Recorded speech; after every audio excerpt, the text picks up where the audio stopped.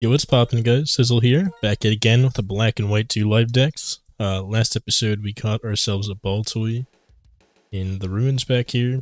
This episode we're gonna head back out of the ruins. I mean, I think there was stuff in the ruins that we haven't caught yet, but the idea that I want to do for this episode is to go catch myself a Raticate in the area that we could catch that, because we were just in the area and it was right there. So, you know, might as well. And yeah, let's go make our way over to that. Should finally be out of the ruins. And just... where were we? I don't even think this was the right place. Oh, this is where we could catch Roggenrola, which is why we were kind of around here. I recognize that as the specific area from the image, where Roggenrola, right where we're at right now, is supposed to be about 30% encounter chance or something. Just deep in, whatchamacallit? Deep in the Relic Passage. Not from Dust Clouds either. I just figured I'd check the Dust Cloud for like a gem or whatever. We obviously already have Drillbur and Excadrill. I think we even used them for a few gems or something. I might not have. I think I deliberately tried not to. But I forgot if I ended up actually not using it. Yeah, let's head back. We'll make our way over to Raticate territory. Been a lot of the less common encounters though. I guess that's just bound to happen with the amount of encounters we've been getting. But yeah. Let's head up this way. Is this where we came in from? I thought we came in somewhere else. No, we definitely did not come in from that way.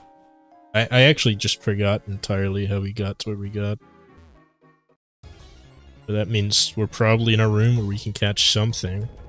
Okay, so we're actually not in the Roggenrola room, we're in the Boldore room, which means Raticate's available here.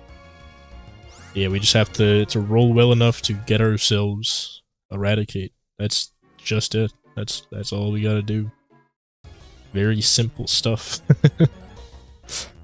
But so far we've rolled only Boldores. I think Raticate's like a, what, 10% encounter? We've done like 5 encounters since walking into Relic Passage here.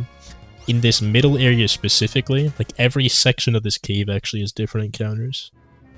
Which is really interesting. That's pretty abnormal, to be honest. Interesting. Why did my... I just realized the text reverted to white. I have zero idea why that just happened. I very clearly set it to black, and it's still set to black. That was really, really weird how that just happened. Like in the overlay in the bottom right, it just changed the color of the text. That is abnormal. Yeah. Another Boldore. I mean, we'll hit Raticate soon enough. They're not that uncommon. Like I said, I think it's a 10% chance or something in this room.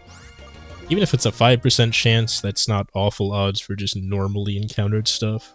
It's pretty bad odds for, like, depending on the way half of this stuff is encountered. But we're not working with half the stuff. We're working with just a normal, you know, walk around encounter things type of deal. But yeah. Let me know in the comments though, what is the rarest Pokemon you've caught? Like, that is the question of the day, obviously. I don't know how many times people are really going to respond to them. So far, it's not that often. I think every, like, 30 episodes, I've had one response to the question of the day. So let me know if you've watched this far in the video. What is the rarest thing you've caught? I think for me, personally, it was a shiny Mimikyu.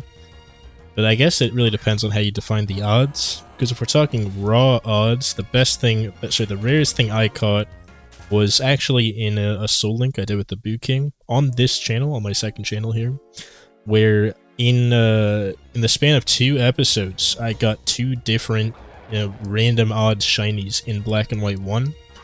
I got a Suwaddle in one episode, you know, was like super excited. I was like, dude, I got a shiny. You know, we did whatever we were going to do that episode, but the shiny kind of derailed whatever progress we were making or whatever we were training up.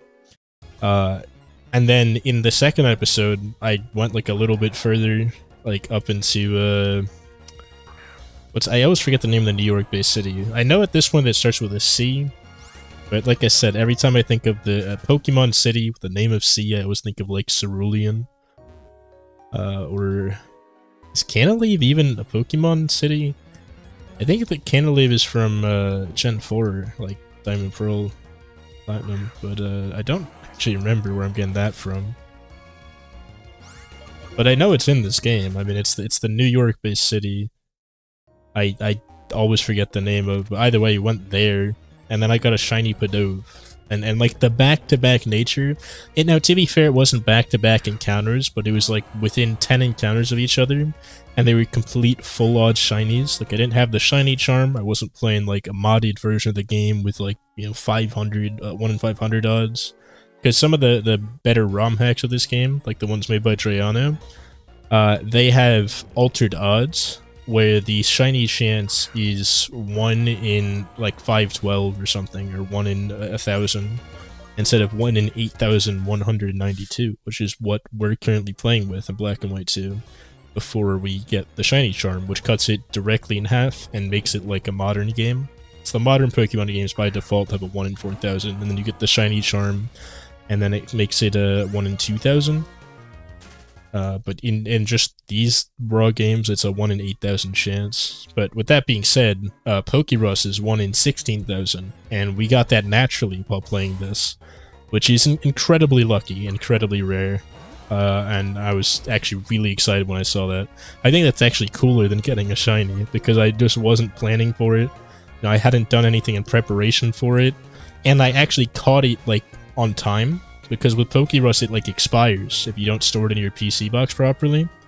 And I managed to notice that I had it, and then store it properly, and actually get Pokérush kind of like permanently stored in my box.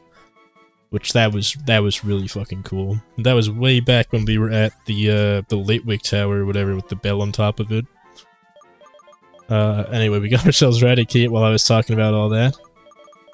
I think we already called something Rachel, but I do want to use RA, because, you know, Raticate, RA.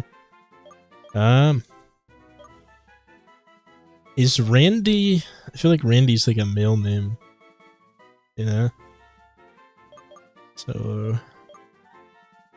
I mean, Rally's a weird name, but I think it goes either or.